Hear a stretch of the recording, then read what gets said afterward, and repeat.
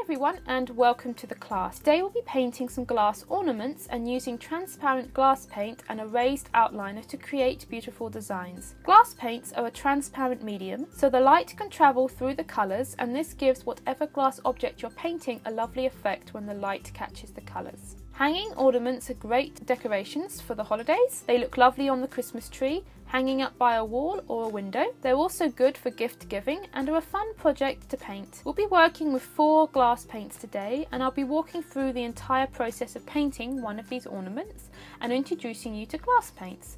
I'll discuss the supplies you'll need, then the process of sketching out the design. I'll look at preparing the ornament for painting, and then moving on to using the raised outliner to create lines, and then mixing and using the glass paints to add the colours. I'll go through any tips and techniques along the way, and also talk about how to fix any mistake. Your project for this class is to paint your own glass ornament or any other object you wish, and post a picture of your project to the student gallery. There you can get feedback and ask any questions you may have. This class is suitable for beginners as well as more experienced creatives wanting to explore glass painting.